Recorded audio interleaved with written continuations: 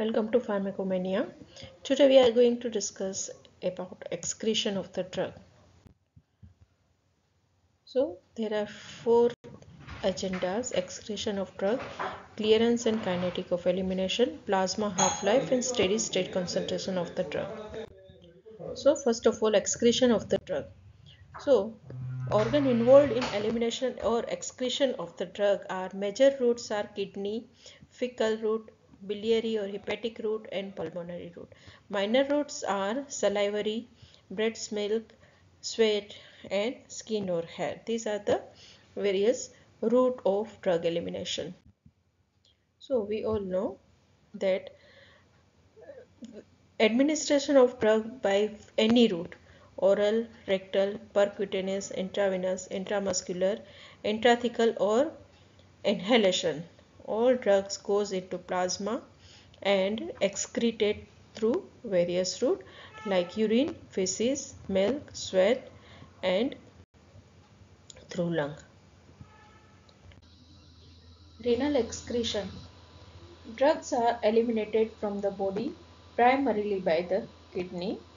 The principal renal mechanisms that are involved in excretion of drug are glomerular filtration, tubular secretion and tubular reabsorption. So this is the first one is the glomerular filtration. So each and any drug which is present in the plasma, which it filter through the glomerular filtration and enter into the tubule. Glomerular filtration and active tubular secretion is facilitate drug excretion, whereas tubular reabsorption decrease drug excretion. It retain in the body. So first is the glomerular filtration. Drug with smaller molecular size are more readily filtered. The extent of the filtration is directly proportional to the glomerular filtration rate and to the fraction of the unbound drug in the plasma. So free drug is readily filtered from the glomeruli. Smaller size and free drug are filtered from the glomeruli. The ultrastructure of the glomerular capillary wall is such that it permits a high degree of fluid filtration while restricting the passage compound having relatively large molecule. So smaller molecule will filter from the glomeruli and larger will retain from the glomeruli. This selective filtration is important in that it prevents the filtration of the plasma protein like albumin that are important for the maintaining an osmotic gradient in the vasculature and thus plasma volume. Several factors including molecular size, charge and shape influence the glomerular filtration of the large molecule. As the ultrafiltration is formed, any drug that is free in the plasma water that is not bound to the plasma protein or the formed element in the blood will be filtered as a result of driving force provided by the cardiac pump. Now, passive tubular reabsorption. What is it? Passive tubular reabsorption. It is the main drugs which are present in the tubular fluid which is reabsorbed through the tubular epithelium to the tissue through tubular wall and reabsorbed and stored in the body. The main factor affecting passive reabsorption is the pH of renal tubular fluid and the degree of ionization. Strongly acidic drug and strongly basic drug remain in the ionized form at the pH of urine. They are excreted in urine. Tubular reabsorption. In distal tubule there is passive excretion and reabsorption of the drugs. Drugs which are present in the glomerular filtration and can be reabsorbed in the tubule. A reason for this that much of the water in the filtrate has been reabsorbed and therefore the concentration gradient is now the direction of the reabsorption, hence drug may be readily reabsorbed. So this is the picture of the renal nephron, and this is the drugs are filtered into the glomeruli and enter into tubule. This is the proximal tubule, and drug enter through the loop of Henle and into the proximal distal convoluted tubule, where the concentration of water is more, so water reabsorb from this part. Along with water, drug also reabsorb from distal convoluted tubule.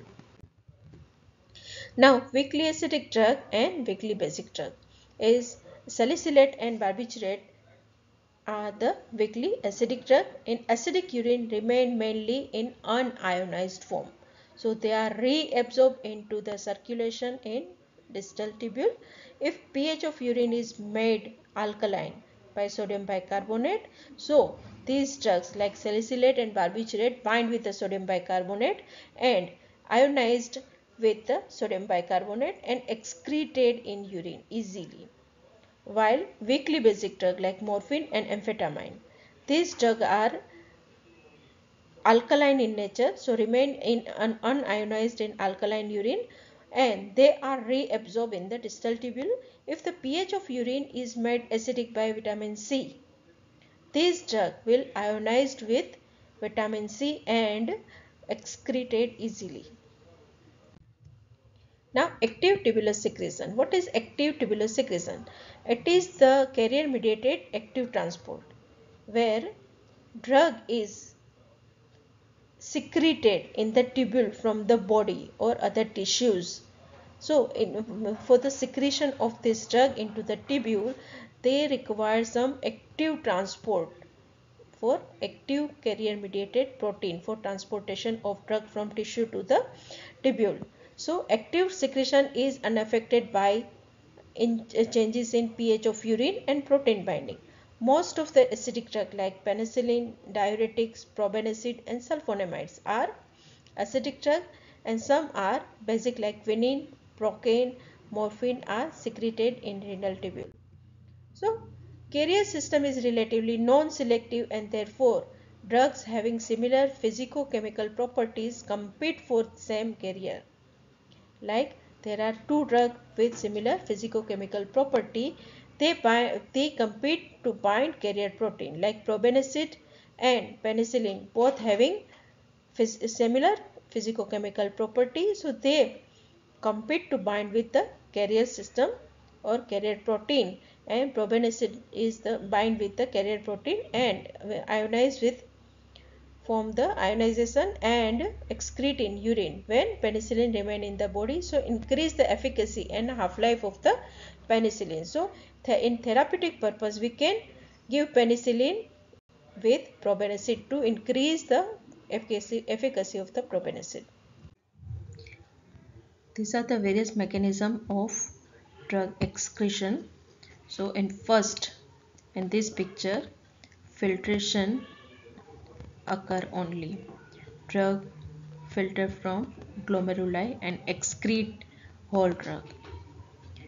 In second picture, filtration and partial reabsorption.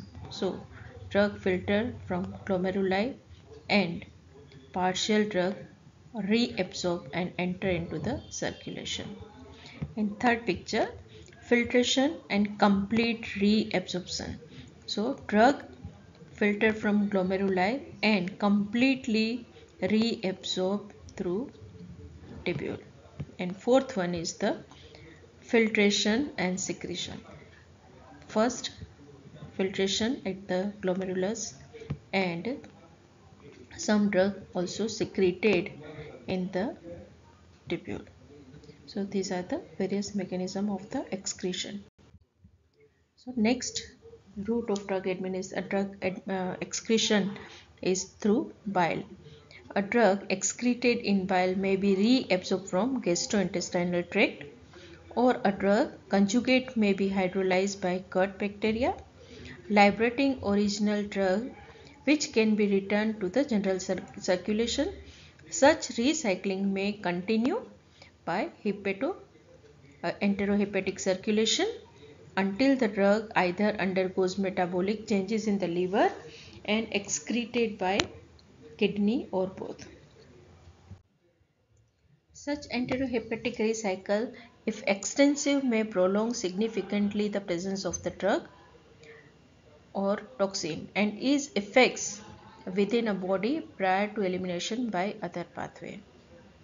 Orally administered activated charcoal or anion exchange resin have been used clinically to interrupt enterohepatic cycle and trap drug into the gastrointestinal tract. Cholestatic disease state in which normal bile flow is reduced will influence the drug elimination by this route, resulting in increased risk of drug toxicity. Now next route of drug elimination is the pulmonary. Gases and other volatile substances, which are generally anesthetic substances that are enter body primarily through respiratory tract, can be expected to excrete by this route. No specialized transport system are involved in these laws or substance in expired air. Simple diffusion across the cell membrane is predominant. The rate of loss of gas is not constant. It depends on the rate of respiratory and pulmonary flow, blood flow.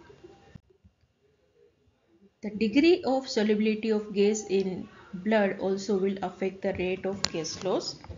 Gases such as nitrous oxide, which are not very soluble in water blood, will be excreted rapidly. That is almost at the rate at which the blood delivers the drug to the lung.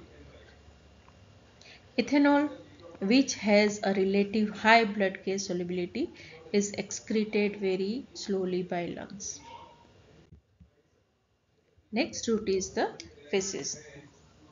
Drugs that are not completely absorbed from the gastrointestinal tract are excreted in feces, like purgative laxana are excreted through feces.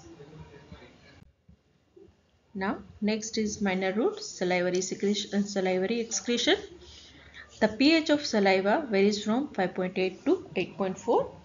Unionized lipid soluble drugs are excreted passively. The bitter taste in the mouth of the patient is indicate the drug excretion.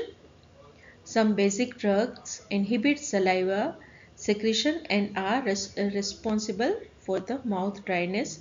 Compounds excreted in saliva are the caffeine, phenytoin, theophylline and metronidazole. It alters the taste of the mouth.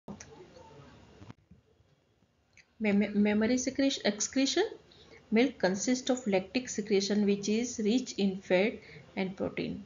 Excretion of drug in milk is important as it gain entry in the breastfeeding infant. pH of milk varies from 6.4 to 7.6.